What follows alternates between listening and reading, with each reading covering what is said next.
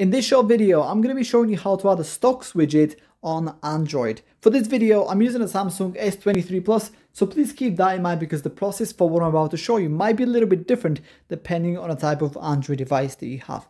So the first thing I want you to do is to head over to your home screen and find some empty space. So as you can see, I've got some empty space on the top here.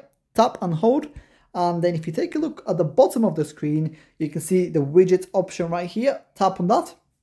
And then this is basically going to pull up a massive list of different widgets that you can basically put on your home screen. So what you need to do from here is find the application that you use to monitor your stocks. So in this case, I've been using Investing. As you can see, it's right there. Now, before I show you how to add the widget, I do want to mention that some applications don't support widgets. So if that's the case with your particular investment or stock application, then you wouldn't be able to see it on this list right here. And unfortunately, you are going to have to download a different application in order to be able to monitor your favorite stocks. So if your application is here, what you need to do is basically find it. And if you take a look to the right hand side of my particular application, which is called Investing, you can see the number 2 there.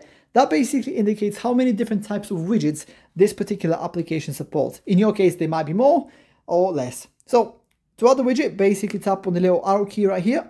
And then this is going to open up the widgets that I can add. So the first one is Investing, which looks like a place where I can just monitor different stocks. And then the second one is News around stocks. I want to use the first one right here. So tap on that and then click on Add. And from here, what you can do is click on Save. That's in my case at least. Then I'm just going to move it to my home screen right here.